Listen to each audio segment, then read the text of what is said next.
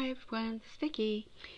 I am still making these necklaces and I thought I'd come on and show you how I've made these and what I've made. So first of all, let me just tell you, I have a previous video that I did maybe a week ago, and I did show some of these and others that my mom made, my daughter made. And so if you go back to that one, you'll see that. I've had this for a long time, all these supplies, and decided, well, my daughter wanted to make it for Mother's Day as a kind of activity for the day. And so the kids made some, and it was a lot of fun. So I just want to show you that I also found another set of these memory glass, and so I made a couple of these. I found these in my stash, and this one, and they're by Ranger, and I don't think they make them anymore, but I found some of those, and it comes separate with glass, and I think it's, see, this is 24 pieces of glass, and you use 2, so it's like 12, fits 12 of those frames, but they're more like slide, very thin, for like, you know, like your slides for the microscope type of glass. And so I found these, all this stuff, and so I did make a couple, and I'll show you those first. So the one I made, first of all, see, I think I made this one first. So I made the square one, which is 1.5 by 1.5, and it, you know, is able to use more space than these small ones that are 1 inch. Okay, so I think I like this size. And then on the back I used a different paper. This is the same paper line, but it's a different paper from Hobby Lobby. And I thought, since this is not glued in, this can be, the whole picture can be taken out and put a new one in. And I thought I could put some kind of message or, you know, something stamped on there. So, and I did put a little charm on here, some charms on this ball chain. So I have this, and that came out cute. And then I have this other one, the long one. This one is 3 inches long and 1 inch wide, and I do like that one. I think they make something similar that on Etsy you can find a lot of these kind of things, but I don't think they have this particular memory box one. I haven't seen it, but maybe the size. This one has both sides open, so I did a stamp, you know, the washi stamp that I have, and also some pattern paper. I did pieced it, and to coordinate it together I put a stamp on here.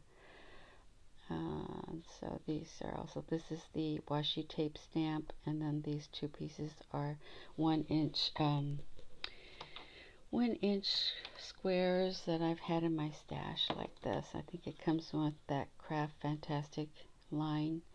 I think you could still get some of this type of papers to put in these necklaces, the pans.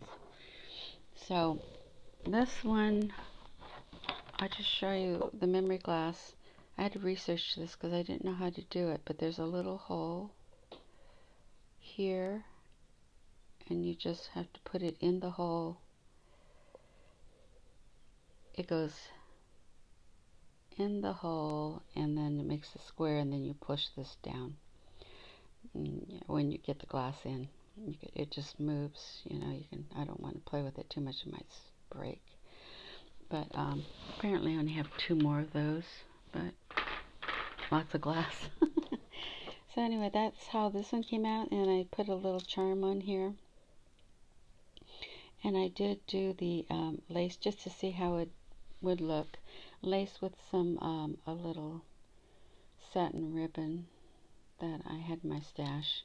Because my mom said these necklaces bother her. I think it's the metal. It bothers her neck, and so she wanted to have like ribbon on it. So I just tried it out to see if she'd like that. So I did make those. Those are the ones I found in my stash. And then these are the trays. So if you didn't see my last video, these are the trays that you can buy. They have them on Etsy. Relatively inexpensive. So there's gunmetal, there's silver. I think there's antique silver too. I don't have that. Then there's black, good for the guys, and a bronze. And then there is this antique, kind of gold casting looking. I don't know what they actually call it. Antique gold. And then I do have the round, and these are 1 inch. So this is a 1 inch round, 1 inch square. And then for some reason, I don't know where I got these, but I have these circles, 1 inch circle, and then I have the heart. So on this one, I did use not the glass, but I did use the glossy accents. If you don't know what that is, it's this. Everybody, I think, pretty much knows that. You can get it at Michael's or Joann's or anywhere. And I poured it in and let it set, and then it overnight, and it comes out pretty nice. I like this. Then the glass comes like this. And then I also have this size, but I didn't have any more. I just had this one. And this is the one my daughter had made that the color bled, and so it was ruined. So I took it out. I just had put a little water in the corners and then lifted it with a I think the edge of a, something sharp, a pokey tool or something, and then lifted it when it was the paper was soaked, and so I got it out, and you just clean it. This I could take it out, but why bother when it's going to be covered? And then this glass, I cleaned it off with the hand sanitizer, or you can use alcohol, and I think there was a rough spot. I used that Goo Gone or something. So I did use that. So I like this shape. I ordered some more of these, and I ordered some other ones that I liked. These I got at Craft Fantastic, and they don't have these anymore. These, the mirror and the watch. I got these several years ago at the craft show. And then I got these little ones. I don't know where I got these, but I did put a little rabbit in here from the stamps. And if you don't know what I mean, these are washi stamps I got on Amazon. So I did unroll a bunch to see, so I'd know, which one had, what pattern, so I can see them if I want to use them in cards or other things at another time. And they come like this in rolls, and you get 8 rolls, and I can't remember exactly how much they were. They're probably $14 or so for 8 rolls, so I thought that was reasonable, and you get a lot. So that's that.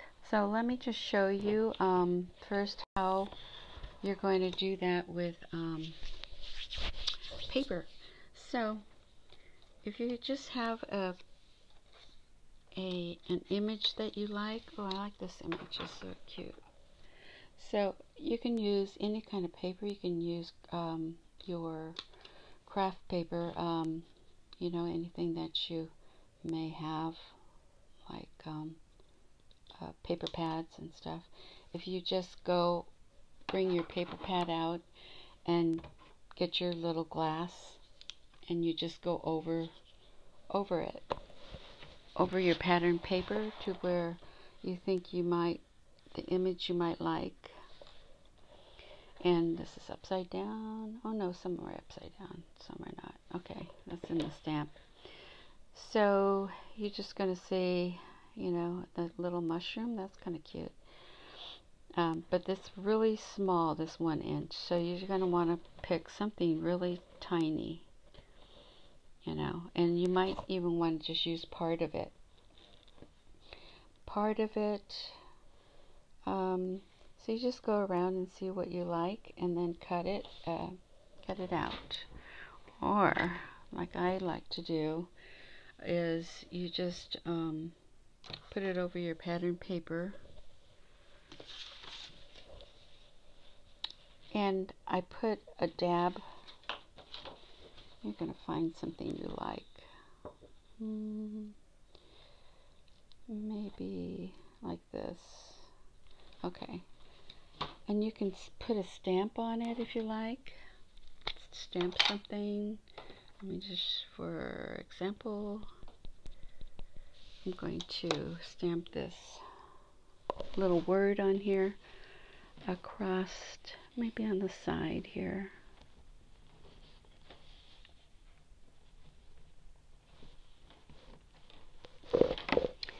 And maybe you can't see it, but we're going to go with it anyway, because you're going to pick out something even better. And you're going to take your glass and put your glue where you want to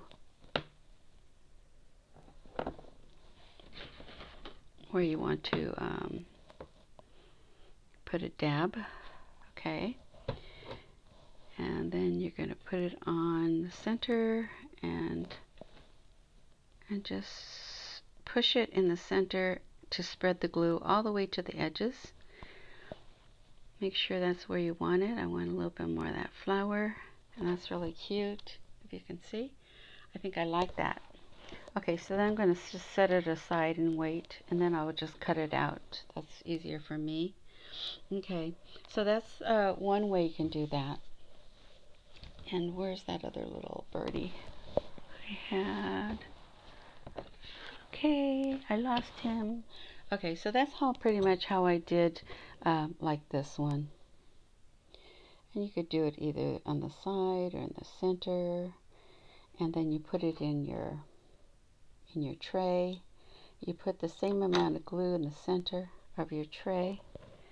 Probably I would say a quarter of an inch a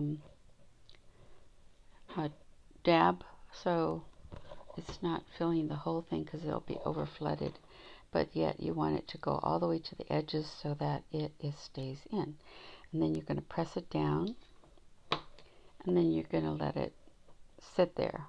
So, and then you put it aside. Okay, so that's another way of doing that. Oh, here I found my birdies, but you would do the same way with the glass covering. And see how this 1 inch fits. Now you see how you have this edge showing. You just cut, after you glue it, then you're going to trim it down. And you can put it in your tray, and it looks really cute. As a tiny picture, you have to find these tiny pictures, or draw your own if you can't draw that tiny. And I'll show you also what you can do. So you can also use stamps. So you can grab a stamp, and I've already stamped some of these. Alright, so I've stamped this one. It's a little bolder. And sometimes if you can't get the whole thing in, like say you want to use a circle, and the circle is smaller, you're just going to take this amount, and you'll have, you know, part of a picture. You can see that. But first, maybe you want to color it, so you would just take your colored pencils, rather than, don't use alcohol because it may bleed. So you're going to use your pencils and just color them up. It's okay if it looks a little more organic than you'd like. You can also use some blue for the background. And if you do this, like, it's not going to cover the brown. because it's not going to affect it at all, this light blue. So if you want to use a different color with it, you can always use a colored pencil and color, go around the flower. And then you're going to do the same thing. You're going to put this, first check it.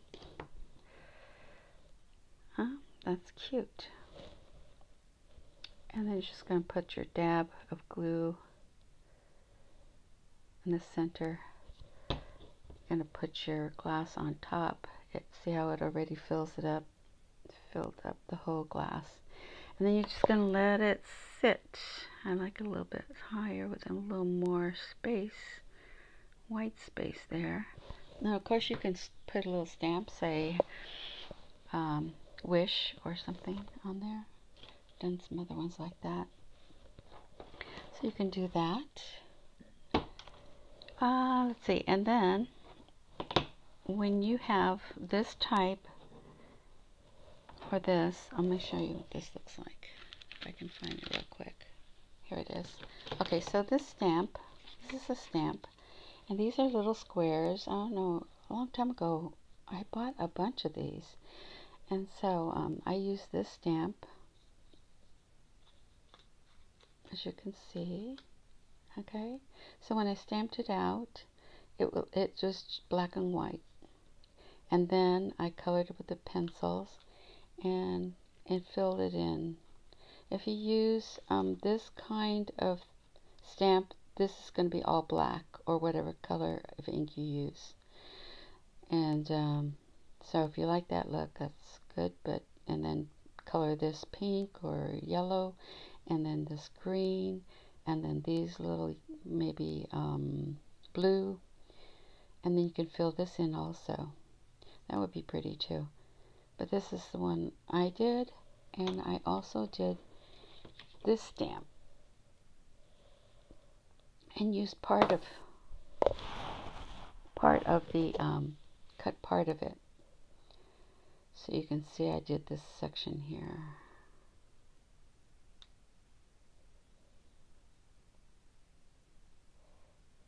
For the circle, and then I did this one also, which is this one.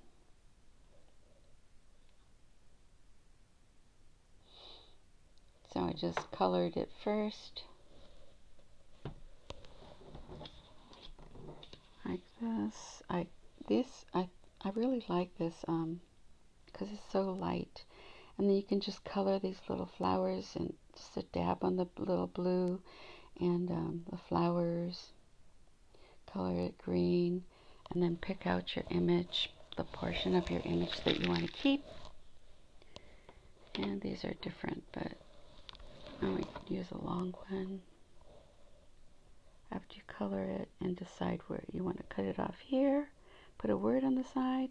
You want more of the picture, and that would be really pretty too. Even black and white would be pretty. So there's ideas are as many as you can think of.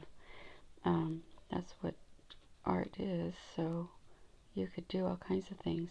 This is a Prima stamp that I had in my stash, and so I stamped it out in gold for the background. However, these stamps are big and the glass is small, so even the glass that I have, let's take another one out. Even the glass on here is not going to cover, I mean, it's going to, not very much image for this size. So if you want like a bigger necklace, you want to go to a 2 by, this is 2 inch by 1 inch. I think I want to go 3 inch next time. So I'll probably get some of those. I'll put that to the side. And the last thing I wanted to tell you about was, if you want to do some watercolor. My daughter really liked this that my granddaughter did, and she put it in this little watch thing for me. She made her sister-in-law a larger one, and gave it to her. It was my granddaughter did some painting, and it came out very flowing looking, like similar to this. And so then you just pick out where you would like to save, you know, the parts of your watercolor, and you could stamp it out. I did some stamping, and it looks really cool. I did this part of the world, that's Tim Holtz's, and these, let's see, I did a lot of these different kinds of things. Okay, so this is different. I think this is, I printed this. Okay, so the real one, where's the real one? Because that is the printed. Oh, here it is. Okay, so this is the, I printed this out. Well, I mean, I watercolored on here, just freeform, and then I did do just a pen and ink type of doodling, and so I did it with this pen. It's a Pilot pen, and you can find these even in the grocery stores. And I did the flowers, and then I stamped this on top. And so the stamp, I don't know, you know, I just, when I buy stamps, they're like, at Tuesday morning or on sale, or I'm not a real big stamp person. So when I do buy them, I get them here and there. But I did find this, I don't remember where I got this stamp, Do What You Love. But I stamped it in there, and it came out pretty cute. So it also has another portion to it. I don't think I did that part. Okay, so, oh, here it is. Okay, so that's what it really, but I just stamped that part, the upper part here, onto this where my doodling was. Thought that came out cute, and I think I would like that as a necklace, but this 2-inch is too small, because I think it'd be cute to have the whole thing like this, but then also with the flowers. So I think I'll get a 3-inch and make that into a necklace. Okay, oh, probably like this. Very neat. So you can just play around on the paper, and then just, you know, do whatever you think you'd like. After you doodle it on paper, you just get your little glass and see what looks good. So, and then you just cut it out, put it on, you know, glue it on, cut it out, and it's done. So, also, let me see. So I'm going to show you that these paints here are just from Michael's. They're inexpensive paints. This one's a shimmer, and this one is I believe it's flat matte. But yeah, so they're inexpensive. So if you don't watercolor, you know, it's best to get that. It works just as well.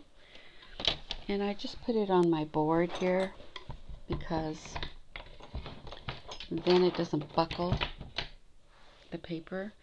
And then I just get a brush. What you want to do is get your paints, and you're going to put a heavy amount of water on your paint. So you're going to put a lot of water in here, and let it sit there for a second. Just kind of swish it around, and you can put it on your, on here. I have a enamel brush that I like to use. It works much better. See how the paint just sits there? Okay, so I'm just going to do this and put it on here. Maybe put a lot of water. And this is just to get a wash, just so that you have, you know, on your paper, to have some color for the background. And so I'm just going to do this. This is a shimmer, so. And then you can either do a straight line, like that, with some purple. You could do a swirl. You could move the paper, move it a bit so it has some movement. You can try another color.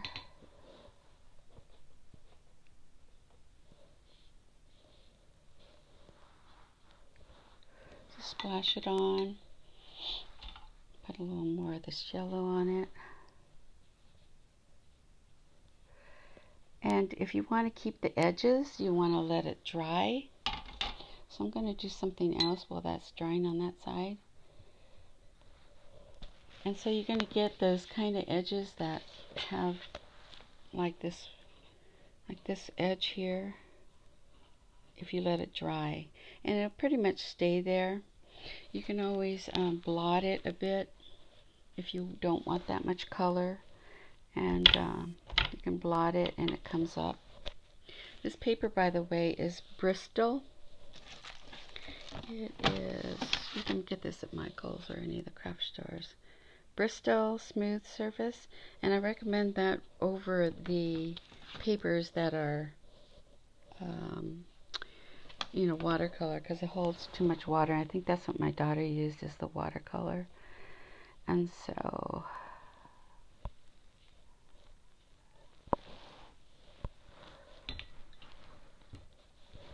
that's what she used, and I think that's why she had that problem.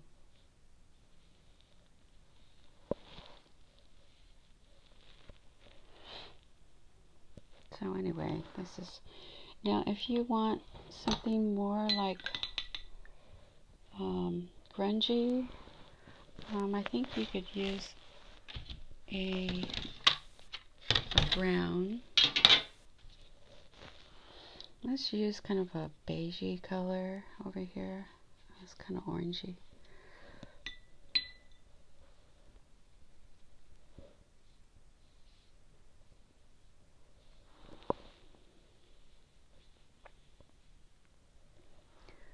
Okay, what I'm going to do is just kind of soak this up a teeny bit.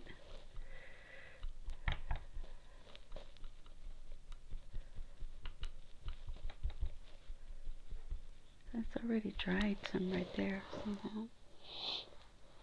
It's pretty fast. If you want to add more of the brown, you could just, and then it's going to swirl a bit with that other color because it's wet. You can tip it and get a little bit more drip marks if you want more drip marks. And it's just fun, right? Just experiment, play with it.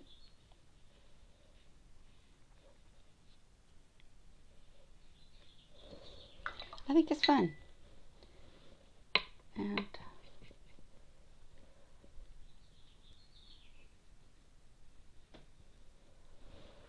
okay, so that's that part. Always dry your brush, rinse it, and then point it and lay it flat to dry. And after it's dried, you can stick it back in your cup or container. But I think this is going to be fun to use, a piece of watercolor paper. And let's see, let's go back over here and check these out. This one and this one. I don't think it's quite dry, so I will just cut it anyway, because you guys are going to get bored. much of a talker, so I will bore you, I think, if I don't get these, do something.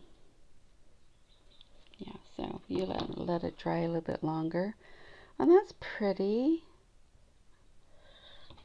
And what I want to do is do some small ones. So I did order some tiny ones like this and hearts and things. And so that's going to be fun to make, you know, bracelets and stuff. I did want to also say that if you don't want to use that and want it to stick out more,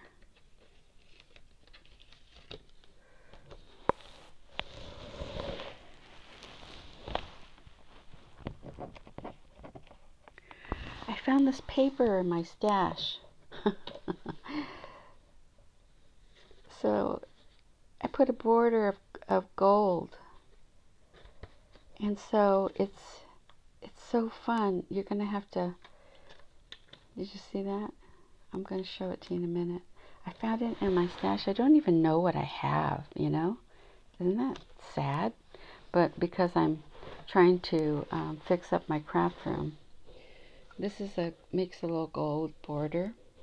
So also I found this, and I'm one to buy things at Tuesday morning, you can tell, except for nowadays because my Tuesday morning has nothing. But this is, look at here, washi tape foiled, and look at this is that raised kind of like glitter like, and then it also has these. There's several sheets of these because they're so thin, and it has rose gold. Oh my gosh, I didn't even know I had this. So so I'm glad that I have those. But let me see, is there one more I haven't cut? Oh yes, this one. And so if I don't really like these later, what I'm going to do is just take off the backing. This is just more or less for purposes of showing you how you can do these.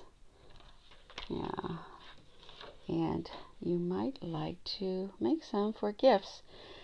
I think they come out really cute, and you can make them using your own style, or there's something that the people who you want to give it to really likes. If they like antique style or some kind of vintage, then you can do that. If you have some papers that are vintage and you know you really liked it, you can do that.